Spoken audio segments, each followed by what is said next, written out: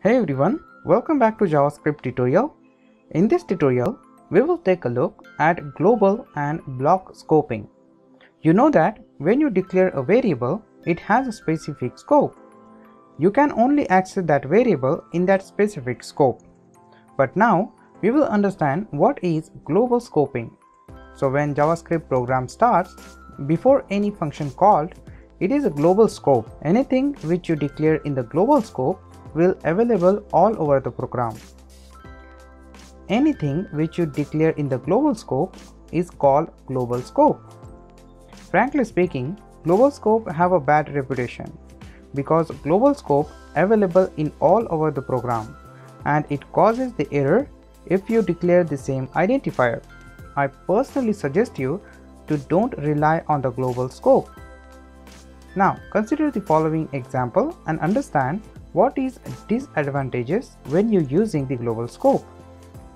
So I will declare a simple example here. So I will say let name is equal to daily. Then I will create one more variable. So I will say let sub is equal to 4000. After that I will create a function here. So I will say function show, and then in the statement I will say console.log and print the name value. So I will say $, and in the curly braces I will specify name. You have subscribers. So here I just wanted to print daily you have 4000 subscribers, right? After that I will create one more function.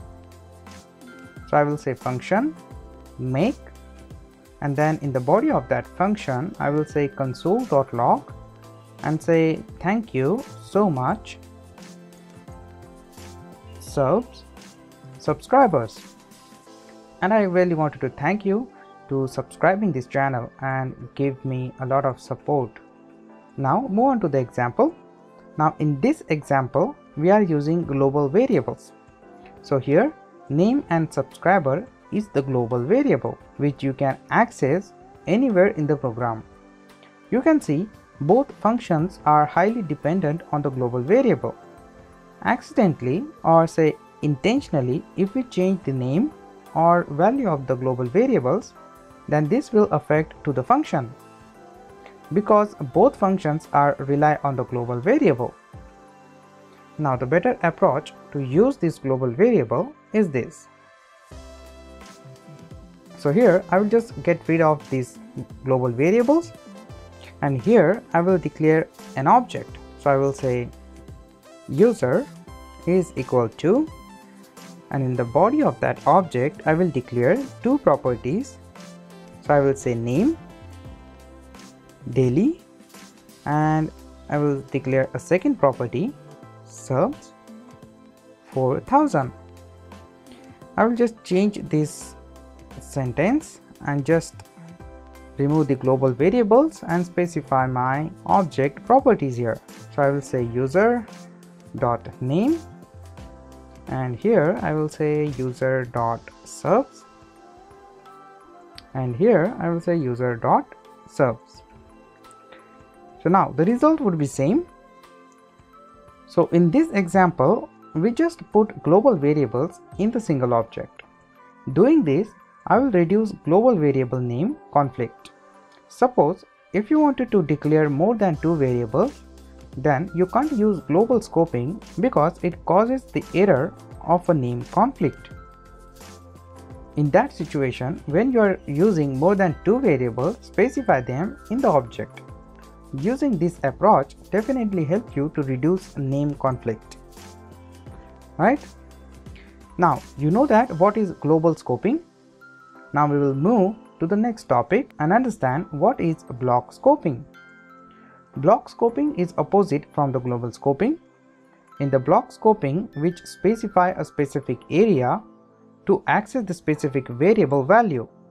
Outside of the scope, you can't access that variable value. Using block scoping, you can specify boundary to the variable, preventing access from outside function. block scoping is a statement surrounded by curly braces. Now let's take an example and understand what is block scoping. So here I will just print some messages on the console and print variable values on the console. So I will say console.log, and in the parentheses I will say block start. After that I will declare a curly braces here. So I will start the block from here, and in this block I will say console.log and say inside block. Just after that I will declare a variable. So I will say constant x is equal to 5 and print that value on the console. So I will say console.log and say x here.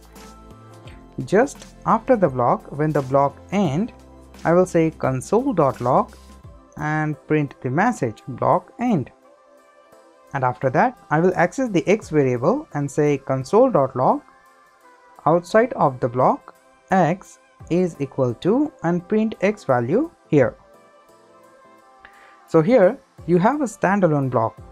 Usually a block is a part of control flow statements such as if and for loop, but it is valid syntax to have a block of its own. Now when you execute this statement, you will get a few messages on the console. So here you can see JavaScript first start the block and print message inside block.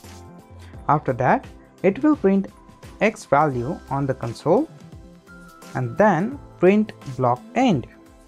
Just after that we will print the x variable on the console. Just after that we wanted to access the x value which we specified in the block.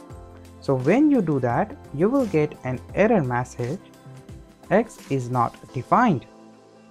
Here you can see we cannot access the x variable outside of the block. So now you know that what is the use of block statement. That's it. I hope you understand this lecture. I have asked a question in the comment. Answering that question will help you to understand this topic more easily. That is all for now. We will see you in the next tutorial.